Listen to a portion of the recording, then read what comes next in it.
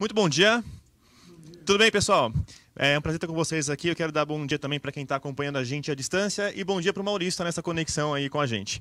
Antes de mais nada, a gente vai falar um pouquinho aqui, pessoal, sobre a história, um pouco da história do e-commerce no Brasil ao longo desses últimos 25 anos. Houve algumas características importantes e a gente percebeu alguns desafios, né, pelos quais o e-commerce passou e vem passando e também algumas oportunidades. E para a gente começar, eu quero convidar o Maurici para ele, né, falar para a gente esse histórico desde o começo. Depois eu falo também uma parte. Maurici, por favor, seja muito bem-vindo. Bom dia, pessoal, tudo bem? Bom, em primeiro lugar, agradecer aí a presença de vocês, né, no evento de networking digital aí da ComSchool, a presença dos palestrantes também, né, convidados aí, estava assistindo aqui a palestra do Rangel, né, um tema super relevante aí com relação a, né, confidencialidade de dados, LGPD, e-mail marketing. E o tema de hoje, 25 anos do e-commerce, né? Eu queria aproveitar aqui e compartilhar um pouquinho, né, do que eu vivi nessa história aí, né, dos 25 anos de e-commerce, para a gente, né, ter um registro, né, do que aconteceu até aqui. Né? É importante que a gente, né, tenha aí discuta sobre a evolução do e-commerce, porque nada melhor do que, né, a gente, olhando o passado, é que a gente consegue desenhar melhor o futuro, né, evitar erros né, tentar novamente, né, onde a gente errou e reforçar, né, as coisas que deram certo. A gente preparou uma apresentação, vou compartilhar minha tela com vocês.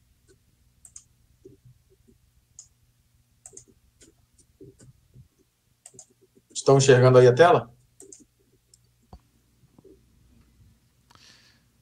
Beleza, Maurici, estamos enxergando sim. Legal. Bom, vamos lá. Eu vou começar de 2002, né, quando a gente começou a ter alguns números, né, mas eu queria ter o marco zero do e-commerce que a gente está trabalhando, né, esse ano, tanto aqui na ComSchool quanto na ABCom, é que a primeira loja virtual no Brasil, em HTTP, né, não em BBS, né, que era um outro sistema de uso da internet, mas em HTTP, a primeira loja virtual no Brasil, ela foi a Brasoft, que era uma loja virtual, que é uma loja virtual que ainda existe, inclusive, né, o fundador, ele, né, vai participar também aí com a gente numa entrevista, num webinar em breve. A Brasoft é a primeira loja que começou a vender efetivamente e receber pagamentos online, né? Que é o que a gente considera como o marco do e-commerce. Uma loja virtual é aquela que faz 100% da transação online. Então, se em algum momento precisava pegar o telefone, mandar o cartão de crédito por fax, ou ligar para falar o número, confirmar o pedido, a gente não considerou isso como e-commerce. A gente considerou realmente o e-commerce somente aqueles que você efetivava e finalizava a compra através da internet. Então, 1995, 25 anos atrás, Brasoft, primeira loja virtual. Né, na sequência vieram algumas outras aí, a Booknet do Jack London, né, do saudoso Jack London, também uma grande personalidade aí no e-commerce, a Booknet, que depois foi comprada por um grupo de investidores que mudou a marca dela para Submarino, né, então, né, já um movimento bem interessante. Em 98 também surgiu um site no Brasil chamado amelia.com, né, numa referência, numa brincadeira, né, a música do... O Maurici me corrige, né, se eu estou errado, mas a música do Chico Buarque, é isso, Maurici? A Amélia, que era mulher de verdade? Não, Martim da Vila, não é? Martim da Vila? Martim da Vila. Bom, não é do meu tempo, né? Obviamente que isso, né, naquela época era normal, mas hoje em dia, com a questão da inclusão da mulher, da diversidade, né, seria um absurdo a gente pensar num site, né, usando esse tipo de referência, né, então, o Amélia, que foi, né, esse site, né, em 98, do Pão de Açúcar, né, um site aí que tinha investimento do Pão de Açúcar para vender alimentos e bebidas e eletrodomésticos naquela época. Não deu certo, acho que o mercado não estava preparado ainda, mas já existiam aí movimentos interessantes. A Americanas.com, que foi fundada em 99, Eu vi a história da Americanas, né, contada pelo próprio German Quiroga, que foi o funcionário número 1 da Americanas.com, que contou quando ele foi convidado, né, pelo grupo, na época era o 3G, né, como investidores para abrir a Americanas.com, foi chamado em setembro para montar um site com aproximadamente 800 mil SKUs que deveria estar no ar, né? Ou seja, o desafio dele era colocar esse site no ar para as vendas de Natal. Ou seja, isso foi em setembro que ele foi chamado para conversar. Então, setembro, outubro, novembro. Ele teve aproximadamente um pouco mais de 2 meses e meio para botar no ar um site com mais de 800 mil SKUs, que era americanas.com. Topou o desafio e colocou no ar, né? Então, a gente vê, né, né, quando o Quiroga me contou essa história, né, me vem uma frase muito interessante na cabeça, que é, né, um ditado que diz: quem quer faz, quem não quer arruma uma desculpa, né? Então, hoje em dia, as pessoas, né, ficam dando desculpa para migrar um site que tem 20 produtos ou 1.000 produtos, né, quando, na verdade, o cara conseguiu botar no ar com 800 mil SKUs em 2 meses e meio. Isso naquela época, em 99, que as plataformas eram desenhadas ainda por programadores, na unha, não existia o modelo software as a service de SaaS, né, que você subia tudo na nuvem e estava pronto. Então, outros tempos.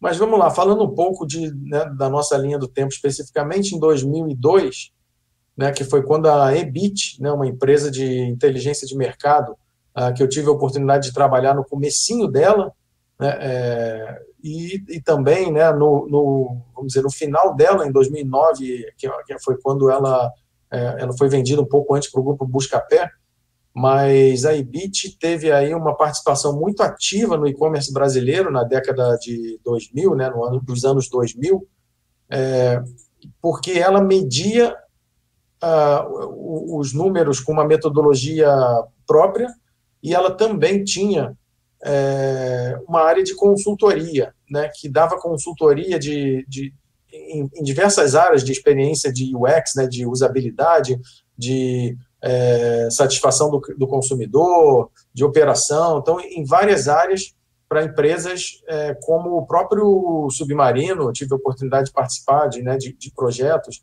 na Americanas.com, lá no comecinho, o próprio Walmart, quando abriu operação no Brasil em 2005, né, a Ebit estava lá dentro, né, oferecendo diversas informações e apresentando relatórios e entendendo melhor o modelo deles.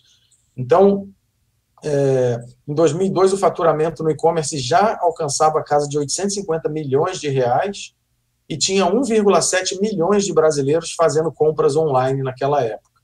2002 foi um ano interessante para o e-commerce, porque pela primeira vez uma loja virtual atingiu o break-even, foram as Americanas.com e o Submarino. Isso foi muito importante, porque até então tinha um mantra no mercado que dizia que o e-commerce não dá resultado, e-commerce não dá resultado. A gente ouvia muito isso, e realmente eles provaram, né, que era possível ganhar dinheiro com e-commerce. E aí veio uma sequência, né, em 2003, várias outras lojas virtuais apresentando balanços positivos. O e-commerce passou pela primeira vez a casa de 1,2 bilhões de reais de faturamento, e o número de consumidores atingiu a marca de 2,6 milhões de brasileiros.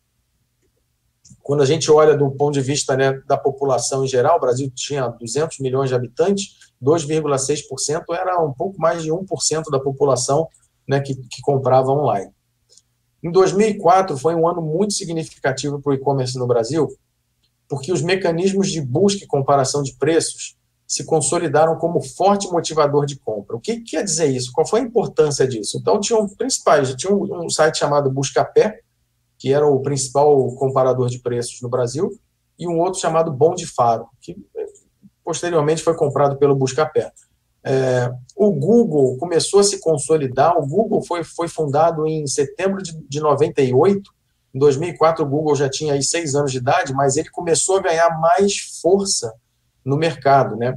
Eu tive a oportunidade de trabalhar em 2002 no Yahoo, na época que o Yahoo comprou um site de buscas brasileiro chamado KD, que era tipo o Google no Brasil. O KD era um site muito querido, muito bom de buscas de sites brasileiros, e o KD tinha um sisteminha chamado links patrocinados. O KD vendia anúncios baseado no ranqueamento. O Google e o Yahoo só foi lançar esses links patrocinados no final de 2002, nas suas buscas, e o Google só foi lançar isso em 2003. Ou seja, o KD foi um precursor nessa questão dos links patrocinados, né, uma empresa brasileira, precursora. E o Google começou a se diferenciar em 2004 justamente por isso, porque ele começou a vender anúncios nos resultados de busca. E aí, os pequenos e-commerces, né, que não tinham dinheiro para investir pesado em sites de mídia como o UOL, Terra, o IG, o próprio Yahoo, era muito caro anunciar nesses sites. Pra vocês terem uma ideia, o UOL, né, naquela época, o UOL não atendia os pequenininhos, não. Você, para anunciar no UOL, você tinha que gastar no mínimo 50 mil reais por mês, e eles não davam muita atenção e não tinham nem produtos para os micro e pequenos e-commerces. Em 2004, o Buscapé, com a consolidação do Buscapé e do Google, era possível que um microempresário ele abrisse sua lojinha virtual e anunciasse no Buscapé ou no Google com 200 reais, 300 reais por mês. Então, isso democratizou o acesso dos micro e pequenos à mídia online.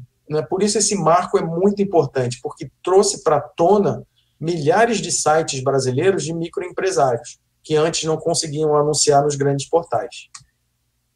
2005, também um ano bem significativo, o Submarino fez o IPO, né, abriu capital, o UOL também abriu capital em bolsa, e começaram as fusões e aquisições no mercado. Então, todo segmento, quando ele começa a amadurecer, né, começam as fusões e aquisições. Uma empresa começa a comprar outra, né, para poder ganhar mercado mais rapidamente. A Americanas comprou o Shoptime, a Videolar comprou a somlivre.com e o Submarino adquiriu a ingresso.com e a Travel Web, lançando o Submarino Viagens. Teve um meio de pagamento o Visa Electron, né, que foi um pagamento exclusivo para compras virtuais, lançado pela Visa. E o faturamento do e-commerce nessa época já estava na casa de 2,5 bilhões, que representou um crescimento de 43%, e quase 5 milhões de brasileiros já faziam compras online naquele ano. Em 2006, o crescimento no primeiro semestre foi acima das previsões, cresceu 78% o e-commerce no primeiro semestre de 2006, um boom, né, de crescimento, e aí várias grandes marcas começaram a entrar na internet, né? Falaram, opa, preciso entrar nesse negócio aí. Então, Pernambucanas, Marabras, Casas Bahia, várias, né, grandes redes que antes olhavam o e-commerce com desconfiança começaram, né, a abrir suas lojas virtuais. E houve uma fusão muito interessante, né, da Americanas com o Submarino, né, criando a empresa B2W, né, que foi uma fusão que criou a maior empresa de e-commerce da América Latina, né, a B2W, que até hoje aí bastante ativa, né, e um dos gigantes aí do e-commerce brasileiro. E 4,4 bilhões de reais em faturamento, com 7 milhões de e-consumidores. Em 2007, o faturamento atingiu a marca de 6,3 bilhões, foi um crescimento de aproximadamente 30% em relação ao ano anterior, e 9,5 milhões de consumidores, né, brasileiros. E mais, né, as grandes redes varejistas também ainda continuando na sua corrida em entrar no e-commerce. Em 2008, o Walmart abriu a loja .com, né, no Brasil. O número de consumidores ultrapassou a casa de 10 milhões de brasileiros comprando online, e o faturamento foi de 8,2 bilhões de reais. Em 2009, né, outros big players também, né, Casas Bahia, Carrefour, C&A e Lojas Renner, por exemplo, foram algumas das grandes marcas que entraram aí no e-commerce em 2009. Teve aí o faturamento ultrapassou pela primeira vez a marca dos 2 dígitos, né, de 10 bi, né, de reais em faturamento, com 17 milhões de brasileiros comprando online. Bom, 2011 teve um fenômeno que foi, eu considero que foi um outro grande marco aqui no e-commerce brasileiro, que foi o boom dos sites de compras coletivas, né? Quem não lembra, né, dos sites lá de compras coletivas que a gente tinha descontos de 70%, né, 90%, foi uma febre, né? Os sites conseguiram, né, Clicom, Groupon, Peixe Urbano, né, conseguiram aí investidores de peso para crescerem rapidamente. Teve um movimento internacional muito interessante também. O eBay comprou a licença de comercialização da Magento, né, que é a maior plataforma, eu considero a maior e melhor plataforma de e-commerce do mundo, uma plataforma open source. Atualmente o eBay vendeu para a Adobe, né, mas, né, obviamente que perdeu muito, Magento perdeu muito a qualidade dela em termos de ser uma open source, né, a partir do momento que ela foi adquirida, mas foi um movimento bem interessante. E os sites de compras coletivas, eles tiveram uma participação importante, por quê? Porque eles trouxeram para a internet muitos consumidores que não comprariam online normalmente. Então, um consumidor, por exemplo, a minha tia, o meu tio, o primo lá de Minas, que não ligavam muito para o e-commerce, eles compraram pela primeira vez na internet porque eles não resistiram aos descontos. Então, para comprar pelo Groupon ou pelo Clicom, você tinha que, obrigatoriamente, para você poder comprar aquele voucher de 90% de desconto, você tinha que, obrigatoriamente, comprar pela internet. Então, isso trouxe para o e-commerce muitos, né, novos consumidores em função dessa atração das ofertas irresistíveis. E também, né, em 2011, teve um fenômeno que ainda não impactou naquele ano, mas que viria, né, causar e vem causando aí, né, um impacto muito forte no e-commerce, que foi a popularização dos smartphones, né? Então, né, depois lá do lançamento da Apple em 2007, se eu não me engano, né, da Apple lançar o iPhone, né, que começou a se popularizar e o iPhone começou a crescer, né, e realmente a questão do touch. Em 2010 foi lançado também o iPad, né, pela primeira vez, foi apresentado em janeiro de 2010. Os tablets e os smartphones começaram a se popularizar, né, e isso trouxe muita gente também para o e-commerce, porque os smartphones eles têm uma usabilidade muito mais fácil e simples do que os computadores em si. O número de consumidores naquela época foi de 23,4 milhões e o faturamento do e-commerce foi de 16,88 bilhões de reais. Em 2012 foi muito interessante também, porque pela primeira vez a categoria moda atingiu o primeiro lugar em vendas no e-commerce brasileiro. Eu lembro quando eu comecei a trabalhar com e-commerce, as pessoas, né, eu lembro que uma das primeiras lojas de moda no Brasil foi Lojas Marisa. A Hering também foi uma loja, foi uma das precursoras, mas eu lembro claramente da Marisa, de eu conversando com um dos diretores de e-commerce na época, que era o Edson Doria, ele me falando, né, da dificuldade que era para se vender moda pela internet naquela época, se eu não me engano, 2001, acho que 2001, né, 19 anos atrás, ou seja, vender moda pela internet, as pessoas queriam, todo mundo dizia, não, eu preciso vestir a roupa, ninguém vai comprar moda pela internet, porque eu tenho que sentir o tecido, eu tenho que ver o caimento, mas isso foi superado, né? E está provado, né, que em 2012 a categoria atingiu o primeiro lugar, bombando, né, de vender roupa pela internet, a da Fit aí crescendo a beça, novos entrantes, muitas marcas de roupas conhecidas começaram a entrar também no e-commerce, e com a entrada dessas marcas vieram também os seus fãs, né? Então essas marcas trouxeram, né, para a internet o seu público consumidor. Em 2012 eu vi pela primeira vez também o conceito de omnichannel ser apresentado numa NRF, né, onde eles falaram dessa questão da integração dos canais, né, do smartphone ser usado em lojas, da loja, né, você comprar online e retirar offline, ou seja, algumas coisas que já vinham acontecendo aí, mas que foram pela primeira vez, né, usadas sob o termo omnichannel. Em 2012 teve também uma questão interessante, que eu tive também a honra de participar de um evento do Mercado Livre, onde ele apresentou a sua API, ou seja, o Mercado Livre abriu sua API, possibilitando que as integrações de plataformas, de hubs e de transportadoras fosse muito mais simplificada, e ERPs também, para que, né, empresas, lojas virtuais pudessem vender seus produtos também no Mercado Livre. Ou seja, o Mercado Livre teve um marco também na sua história. Hoje o Mercado Livre é um gigante, é a maior empresa de e-commerce da América Latina, graças também a esse marco, né, que possibilita com que facilmente você consiga, né, visualizar os pedidos, enviar e buscar informações, né, através da API do Mercado Livre. 2012, 31,9 milhões de brasileiros já, né, fizeram compras pela internet e 25,5 bilhões de faturamento no e-commerce. 2013, né, a gente já estava à frente da Becom, aí, a Becom foi fundada em 2012, a gente teve aí, em 2013 uma grata surpresa em que foi pela primeira vez regulamentado, foi assinado um decreto e regulamentado uma lei que tinha a palavra comércio eletrônico. Ou seja, o comércio eletrônico não era enxergado como um setor ainda no Brasil, oficialmente até 2013.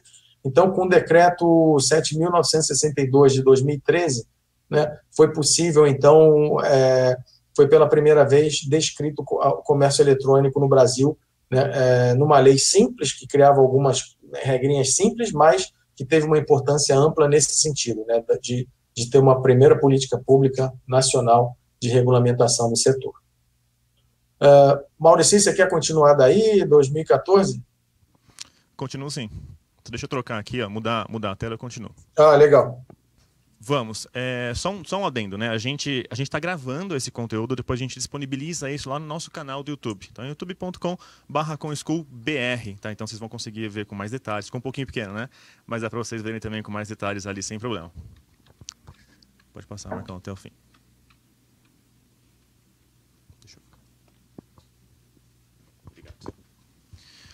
Maurício, obrigado. Pessoal, a gente tem uma evolução bem interessante no e-commerce, né? A coisa continua, não parou ali atrás em 2013. Tem algumas coisas que a gente consegue analisar também a partir de 2014 e o que vem daqui para frente também.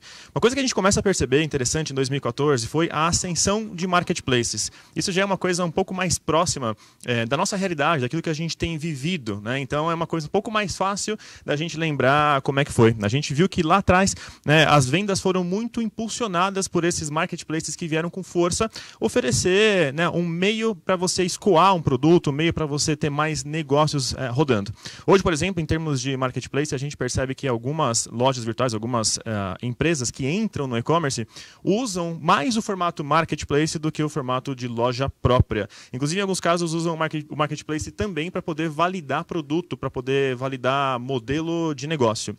Nesse momento, em 2014, também a gente percebeu ali o surgimento das fintechs, né, que vieram fortalecer esse cenário do e-commerce de uma forma geral, e um marco significativo, principalmente aqui para a gente na ConSchool. Foi o primeiro momento em que a gente firmou uma parceria internacional ali com o Alibaba. Vocês conhecem o Alibaba hoje, que é o maior grupo de e-commerce do mundo, né? Ele está presente na China e tem uma série de negócios distintos. O grupo Alibaba tem ali o alibaba.com, que é muito mais voltado para B2B, então negócios de empresas para empresas. Tem lá o B2C e algumas outras unidades de negócio, como pagamento, como cloud.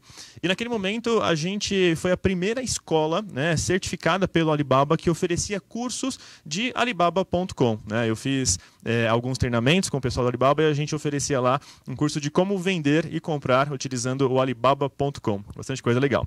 Nesse momento, em 2014, a gente teve aqui 39,5 bilhões de faturamento do e-commerce brasileiro, um crescimento de 27% em relação ao ano anterior. E a gente avançou também em número de e-consumidores de 43 milhões ali de 2013 para 58 milhões agora em 2014. 2015 também teve algumas coisas interessantes.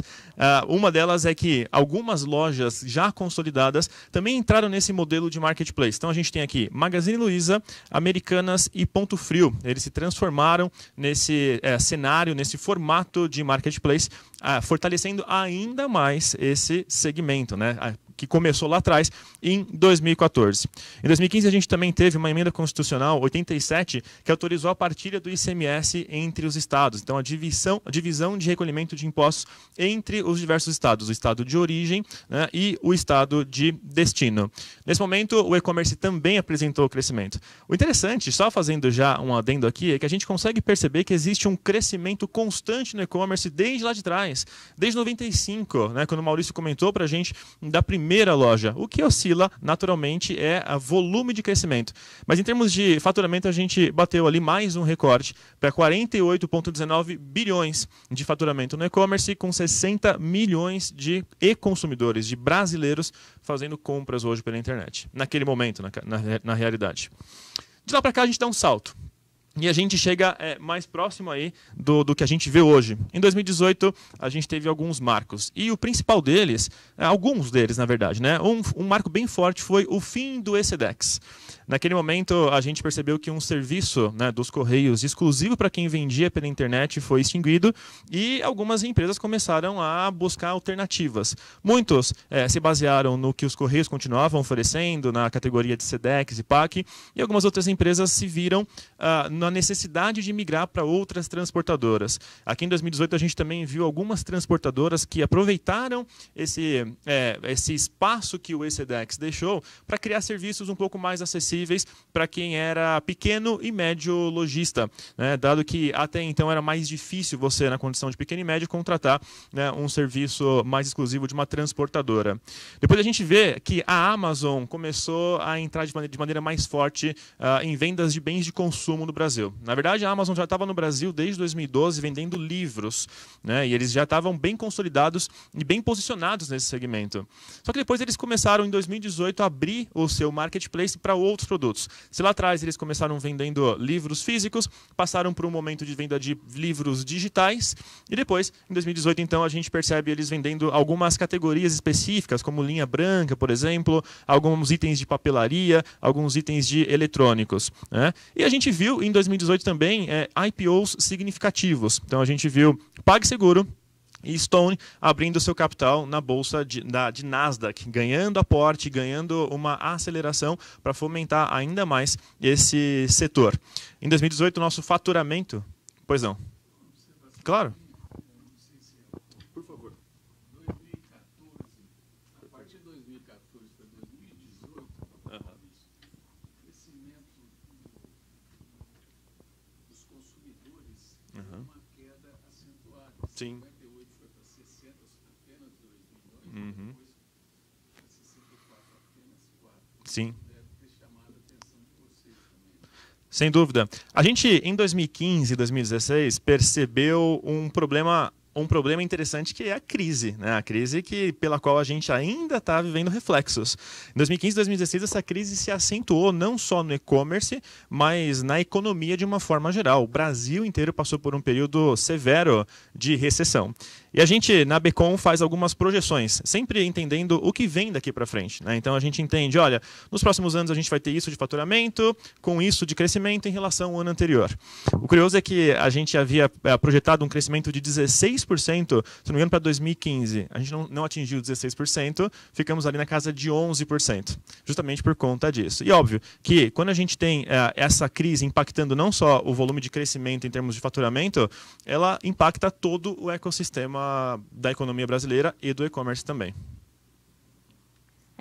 Sabe uma dúvida que eu tenho? Qual que é a diferença do que existia antigamente na Americanas, que hospedava Flores Online, a Saks, né? Tinham lojas dentro da Americanas, para as operações de marketplace, hoje em dia, em termos de, sei lá, contrato, comissão, visual merchandising?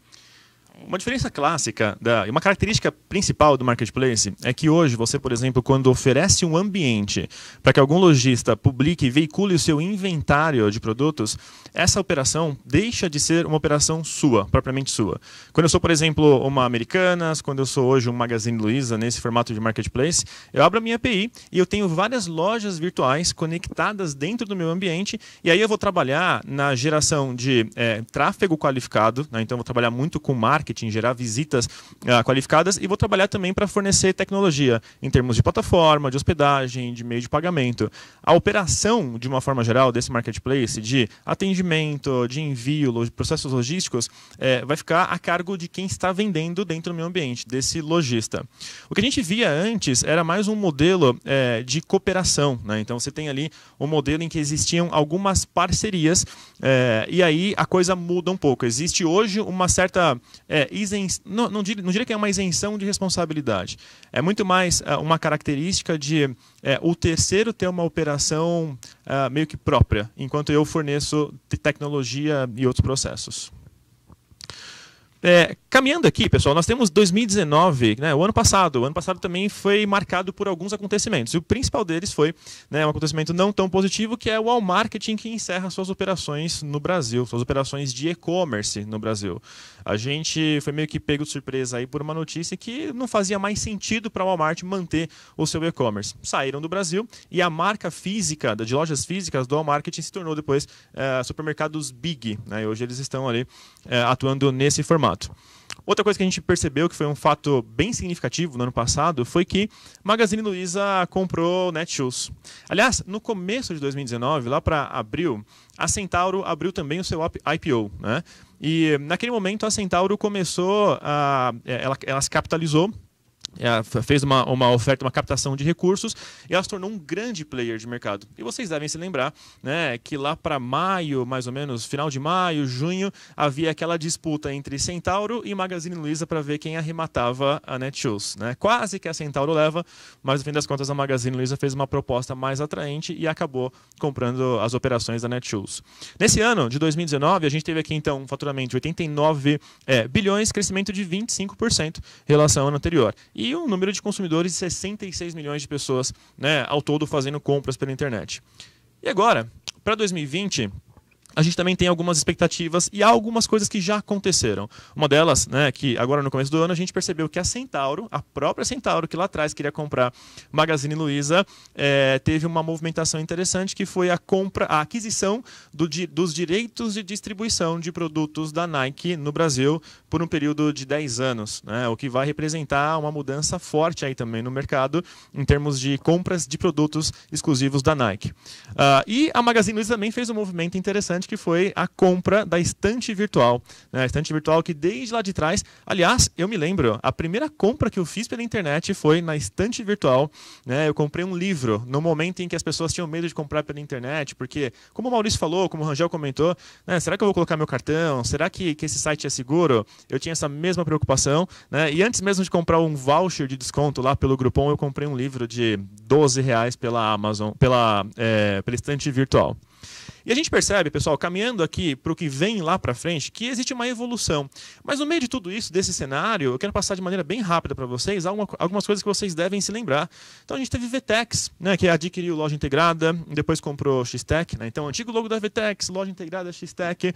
A gente percebeu um movimento de inteligência artificial sendo utilizado a favor de lojas virtuais para você aumentar volume de pedidos. Você percebeu ferramentas que permitiam que boletos pós-pagos fossem desenvolvidos para que você pudesse vender com boleto no formato pós-pago, assim como um cartão de crédito. A gente viu os marketplaces também evoluindo bastante e criando modelos de anúncios. Então hoje, ao invés de estar apenas no marketplace e brigar ali pelo famoso buy box, você pode colocar a sua marca em evidência comprando também um anúncio num sistema de cada marketplace ali, né, que eles criaram, sistemas próprios criados por eles. A gente viu empresas que fecharam, então ERP que saiu do mercado, outro ERP que entrou no mercado. A gente percebeu, né, ferramentas e empresas de logística que vieram com soluções que até então não eram tão comuns assim, e o e-commerce utilizando isso a seu favor.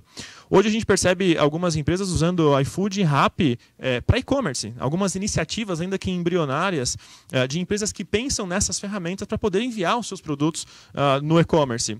A gente viu ali também algumas outras ferramentas ferramentas surgindo, ferramentas de análise de risco, que não eram tão consolidadas, que nasceram no mercado usando também inteligência artificial. A gente percebeu uma tendência, o que a gente vem analisando, na verdade, é uma tendência natural à terceirização de estoque. Então, eu não quero mais ter essa operação dentro de casa, eu terceirizo isso para uma operação de fulfillment. E alguns marketplaces perceberam isso. Mercado Livre, por exemplo, foi lá e criou o Mercado Livre Full. Então, eu terceirizo a minha operação de e-commerce lá para o Mercado Livre. E a gente viu outras aquisições importantes também no mercado, de maneira mais recente. O ano passado a gente teve Links comprando Millennium, né, e ex-e-commerce pertencente ao grupo DCG Commerce. Então, isso são algumas das movimentações, algumas daquelas que a gente lembra. Nesses 25 anos de e-commerce, muita coisa aconteceu, algumas coisas um pouco menores, mas outras que são um pouco mais marcantes. E o que a gente espera, né? O que a gente pode ver num futuro próximo? A gente fez uma brincadeira. Como é que vai estar o ano de 2045? Então, em 2045, a gente vai ver a Amazon adquirindo frota de drones da Tesla, né? Então, a gente fazendo, obviamente, uma brincadeira, mas olhando o que está por vir. A gente está vendo cada vez mais inteligência artificial aplicada a negócios, aplicada à logística, vários assuntos interessantes. A gente vê a inteligência artificial do Uber, que foi processada por assédio sexual. A gente vai ver carros autônomos que vão entrar em greve na França, né? A gente vai ver também impressoras 4D fazendo as ações dos correios despencarem. A gente brinca, pessoal, mas o Maurício, ele sempre cita um exemplo, né? Ele fala, olha, um dia vai ser possível que a gente imprima os nossos pedidos dentro de casa, inclusive o nosso próprio alimento. Já pensou em imprimir uma pizza? E o Maurício, né, ele mesmo foi agora para a NRF esse ano e fez um post bem interessante de uma máquina imprimindo um biscoito, né? Então você mesmo vai imprimir os seus produtos. O que acontece com empresas logísticas quando você imprime o seu produto em casa, né? E aqui, ó, o faturamento deve crescer e a gente vai atingir pela primeira vez faturamento de 1,8 bilhões de bitcoins, né? Faturamento em bitcoins e 150 milhões de consumidores. É claro que isso aqui é uma brincadeira, mas toda brincadeira é baseada naquilo que a gente está enxergando, naquilo que a gente pode observar. Quem sabe em 2045 a gente vai ter já alguma coisa interplanetária, um e-commerce interplanetário. A viagem é permitida, né? Sonhar aqui alto pode acontecer. E a gente vive um momento de mudanças. E rapidamente, para não me estender demais, pessoal, o que a gente consegue olhar de coisas, de ações mais tangíveis agora para 2020 e para os próximos anos, falando em e-commerce?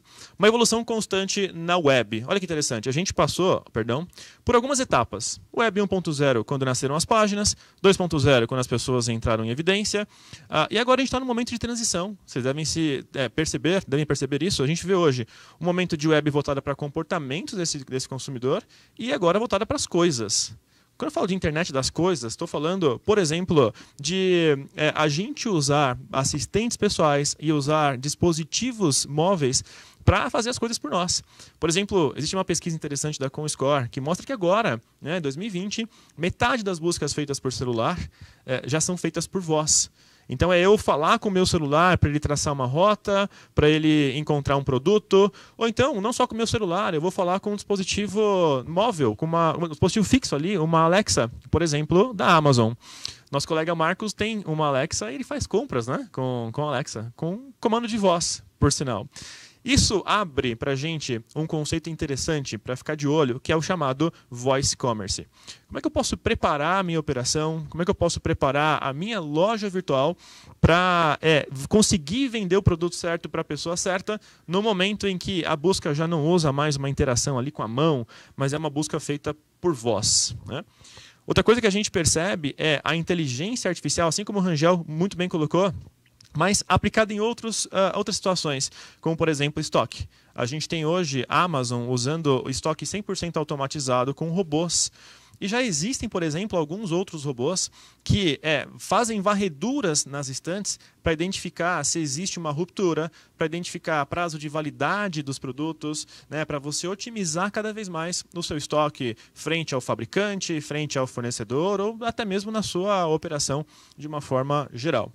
A gente percebe também uma outra característica muito importante agora para 2020 e para os próximos anos, que é você transformar dados em experiência do seu consumidor. Eu estava ontem participando de uma gravação de um podcast pela Becom e falando sobre CRM. E é impressionante, pessoal. Não é só o pequeno lojista que tem dificuldade em implementação de CRM. Existem alguns e-commerces grandes, com várias lojas espalhadas no Brasil, que também têm essa mesma dificuldade de integração, de não saber o que o cliente faz no online e no offline, se existe uma interceptação ali, né, de compra, de experiência. Então, quando eu pego e traduzo essas informações, esses dados, em experiência para o meu cliente, eu vendo mais. E esse, no fim das contas, é o objetivo ali no final do dia. A gente está falando aqui de pequenas mudanças e um conceito interessante, né, que o Google, quando nasceu, já aplicou, que é a ideia do always beta. Então eu estou sempre em beta, eu sempre testando coisas novas, né, especialmente nesse mercado de 25 anos, que ainda é muito recente, que passou por tantas transformações como a gente viu agora. Se a gente não analisar isso e mudar pequenas coisas, ficar focando sempre na grande mudança, a gente não chega lá. Certo? E no fim das contas, pessoal, é muito uma questão de mindset. É a maneira como eu enxergo tudo isso. A experiência é cada vez um fator mais crítico para uma operação, né, para uma loja virtual. E tem um exemplo que eu gosto bastante de citar, que é Tony Hsieh, presidente da Zappos. Ele fala várias coisas interessantes e tem um livro chamado Satisfação Garantida. Nesse livro, ele fala da cultura Zappos e uma característica das Zappos é que eles aceitam e lideram a mudança. Uma coisa que vai acontecer, pessoal, é a mudança. E mais uma vez eu falo, dentro de 25 anos, o que a gente viu de mudança não está escrito, é muita coisa. E a nossa característica vai ser aceitar essas mudanças e, mais do que isso, liderá-las, né? Que é um mantra lá das Zappos. Fim das contas, é a gente viver o conceito de endless newbies. Noob, no jargão para quem joga, né, jogos eletrônicos, quem faz lá FPS, quem joga Counter-Strike, noob é aquele cara que é o novato. Né? A gente precisa viver nesse conceito de endless newbies. Você nunca sabe de tudo 100%. Quando você sabe de alguma coisa 100%, amanhã tem uma coisa nova que muda, né, e que faz você rever aquilo que você já sabia. Certo, pessoal? Aqui são algumas características interessantes que a gente vê no e-commerce brasileiro ao longo desses últimos 25 anos. Antes da gente sair para tomar um café, quero falar rapidamente para vocês sobre quem é a ConSchool. Né? A ConSchool, para quem ainda não conhece, é uma escola de negócios digitais. A gente tem uma missão clara, que é transformar a vida profissional das pessoas. Esse é o nosso propósito. Através da internet, através de networking, através da promoção de conhecimento. E para isso a gente tem alguns cursos desenvolvidos desde lá de trás, desde 2007. Já passaram pela ConSchool mais de 40 mil alunos, mais de 200 professores. Hoje a gente tem mais de 200 cursos dentro desse nosso portfólio. Sejam eles cursos de e-commerce, cursos de marketing digital, os tradicionais de mídias sociais, né, cursos em videoaulas também. E mais recentemente no nosso portfólio a gente também tem cursos de soft skills. Então, técnicas de vendas, inteligência emocional, né, algumas coisas que são fundamentais para esse novo formato de economia, né, que a gente vê acontecendo aí também. E somos uma escola que tem livros publicados. Eu tenho uma enorme alegria de ser coautor de um livro chamado Marketing Digital de Alta Performance. E o Rangel faz parte também desse livro como autor. Aliás, nós somos coautores do capítulo de estratégias e táticas em e-mail marketing. E a ConSchool é a única escola que tem aqui uns cursos em companies direcionados para cada necessidade de cada empresa, focados nesse mundo digital. Então a gente entende qual que é a dor, qual que é a necessidade e desenvolve esse conteúdo. Também somos a única empresa reconhecida pela ABCom, Associação Brasileira de Comércio Eletrônico. Todos os cursos aqui da ConSchool oferecem para o aluno o selo de profissional certificado nas diferentes áreas aí também. E, pessoal, uma característica interessante também que a gente traz é um desconto para vocês que estão participando hoje desse nosso evento. Aqui fora, a gente tem lá o Romário e a Bárbara. Né? Eles são consultores comerciais aqui da ConSchool, eles estão disponíveis para conversar com vocês. E a gente tem até 20%, né? Até 20% de desconto em todos os cursos aqui da ConSchool, exceto as videoaulas, certo? E aqui ficam, gente, os nossos contatos e eu agradeço vocês, né, por essa participação. Muito obrigado, pessoal.